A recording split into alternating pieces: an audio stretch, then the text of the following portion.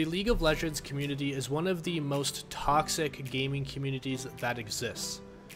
The mix between relying on your teammates and also not having the game within your control makes for a very stressful environment that ultimately makes you feel like you need to blame other people for the games that you lose. I can't blame other people for getting frustrated and being upset, because League of Legends also just so happens to have many trolls, inters, and people that also go AFK within the game. And ironically, this has only gotten worse as time has gone on. It's a snowball effect that keeps getting worse and worse and worse as time goes on. There are so many leading factors that have contributed to the state of the League of Legends community as of right now. But first, before we get into those reasons, we're going to get some words from our community leaders, such as Voyboy and Tyler1, to see what they think about the current state of the game.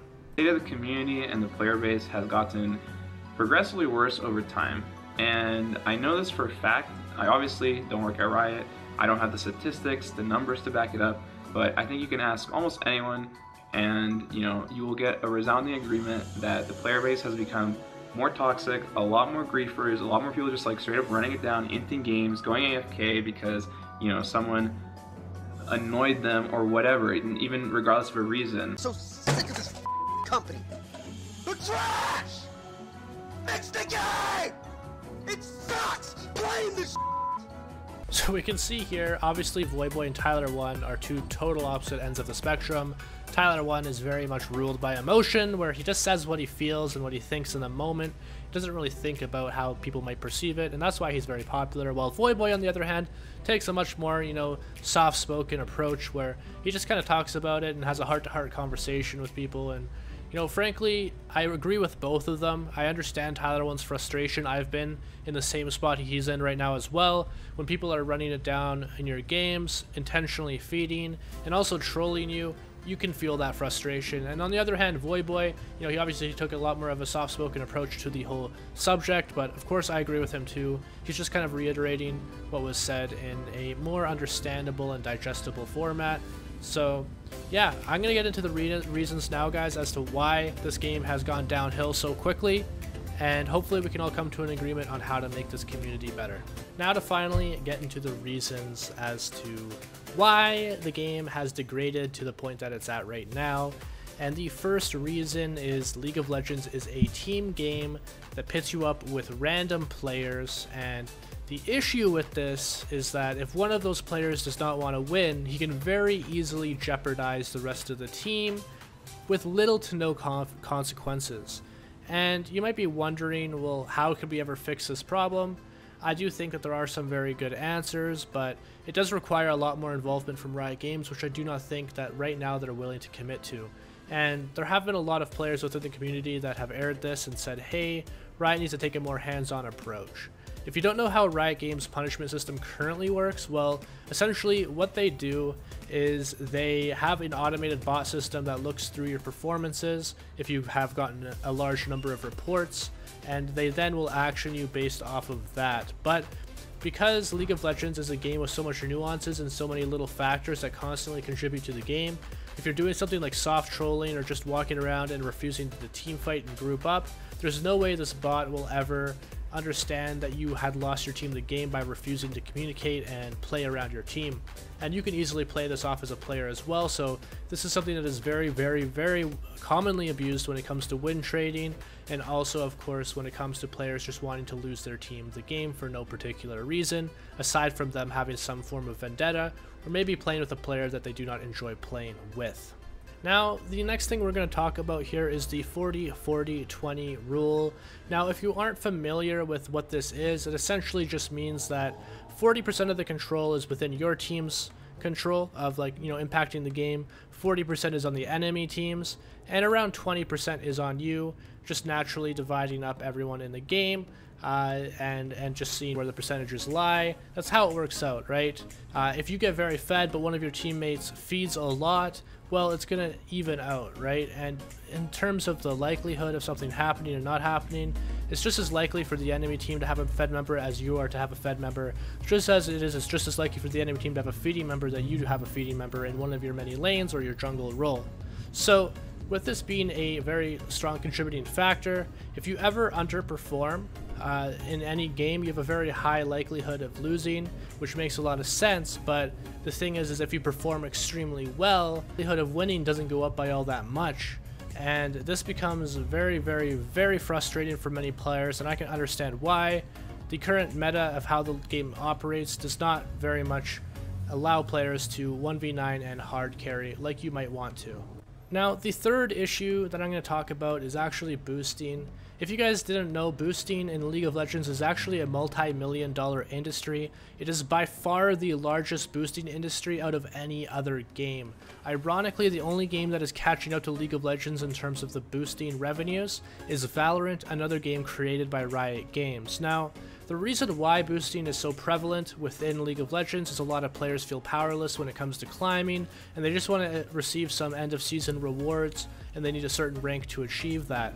But this can also be incredibly toxic towards the game, because there's a lot of players that got to ranks that they never deserved to achieve because another player who was far superior to them went ahead and got them to that rank, and now they are in a rank playing with you when they don't deserve to be there, and they elevate your chance of losing, and sometimes also elevate your chance of winning games that otherwise you wouldn't have won if you weren't against a boosted player. Personally, I am a player who has climbed a diamond, and I've played against multiple boosted players and played with multiple boosted players on my team, and this is one of the most infuriating experiences ever, because you know there's a very high probability that if you went against this boosted player, the next game that you play he's going to be on your team, and you'll know that your chance of losing is going to be incredibly high. And this is also another large reason as to why people dodge games so frequently, because they don't want to be placed with a player like that who could potentially lose them a game for no good reason. Now, the fourth problem on our list here is snowballing in League of Legends is incredibly prevalent, guys. The current meta is very, very snowbally, meaning that if one team gets an advantage early on into the game, it is very, very difficult for you to come back as a player and as a team. Obviously, this scales with the rank of the players that you're going against, but personally, when I'm playing at a higher rank like Diamond Plus, and I make one misplay, I'm instantly already ready to give up on the game, because I know that the players that I'm playing against now have an astronomical advantage off of one silly misstep that I made, and that is now going to also cost us the game. Now, as you can imagine, this will breed a ton of toxicity, because now I'm on edge at all times, because I know if I make one little misstep, or one of my teammates makes one little misstep that's completely outside of my control, it will cost us the entire game.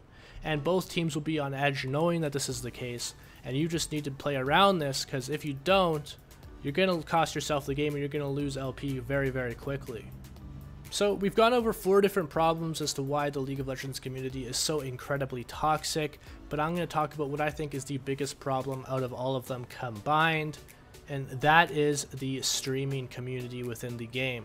There are very, very many toxic streamers that exist within League of Legends that perpetuate this form of behavior and promote it to their fans even. Like, some streamers will tell their fans to go ahead and into games, some streamers will tell their fans to go and purposely win trade and get paid to win trade against certain players, and I think that is just unbelievable, guys. You know, we have the community leaders, the inspirers, the people that we should be looking up to, basically making the problem worse by refusing to not do what the rest of the community is doing, and they are actually glorified in many ways, making the problem a lot worse. And honestly, guys, I don't really blame them. I understand why they feel the game is so frustrating and why the game is so toxic.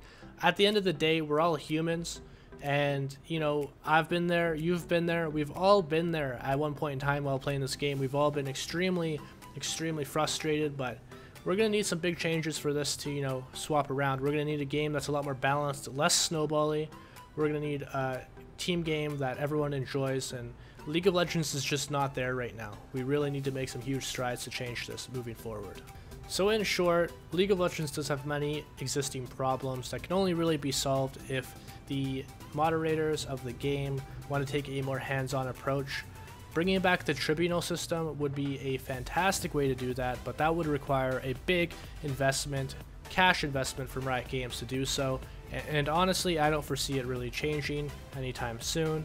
I don't know if there's any other way that Riot Games can really make a big impactful change, when it comes to the community and how things are currently, you know, being talked about within the community. But I really hope that something will come to light here and change, because frankly, I'm personally losing my passion in the game altogether, and I really want this game to be fixed, because I remember when League of Legends was a fantastic game that I personally very enjoyed playing, but it's just not that right now. I've personally quit ranked gameplay altogether because I cannot avoid the trolls, the inters, and the people that go AFK in my personal games. And I would love to hear your guys' stories in the comment section. Please let me know your personal stories of toxic people you've gone against, AFKers, inters, all the likes. I'd love to hear all about it, guys. But I'm going to end today's video, so peace out. I'll see you all in the next one.